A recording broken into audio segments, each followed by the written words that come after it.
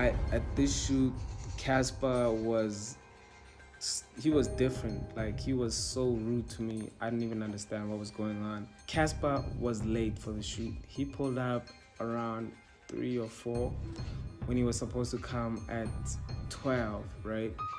And I'm being told on the spot, like, yo, the cars are not coming, so we can't use the studio. So I'm obviously shook. And then he was like very focused on his boxing match, you know? So his mind wasn't really at the shoot. It was as if he was being forced to do the shoot, you know? So I was on time, just doing my job, and he was there just thinking about going to gym. How was it?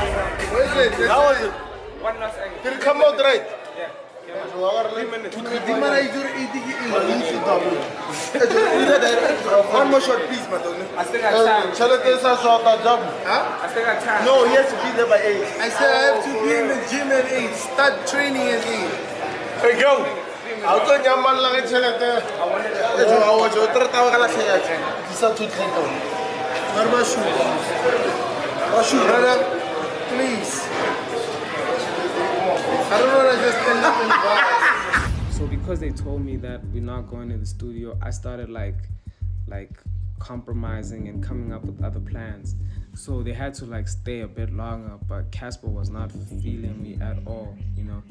And I won't lie, for the first time, I was like afraid of him. Obviously he's big, he's like so big, like he's so big, like he kept calling himself gorilla. And I won't lie, he's big like that, you know? Like when you touch him, it's like a hard wall, you know what I'm saying? So imagine like this big nigga is telling you like, yo, Poison, if you don't wrap it up, I'm just gonna leave and I don't wanna do that. I was just scared, yo. I was just scared. I didn't know what to say.